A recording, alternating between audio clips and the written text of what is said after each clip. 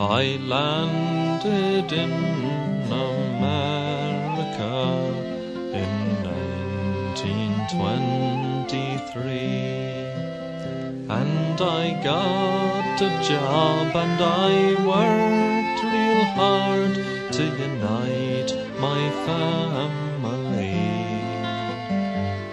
And one by one I brought them here to share in America's prize of a brand new day in the USA, for the best years of my life. Then I met a girl from Galway, and she quickly won my heart.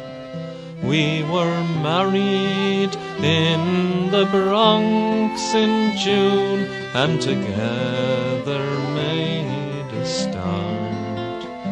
We survived the Great Depression, though we often lived in dimes.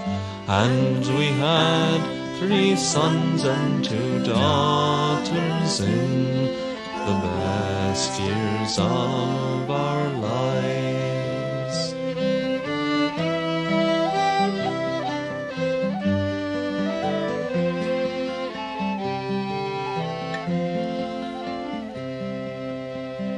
But my love is gone now, and I am old, and the children all grown up.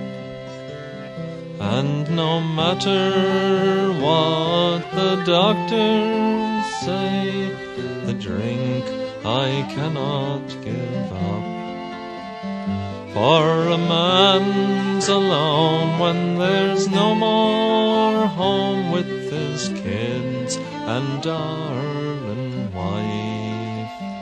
And I know they're all behind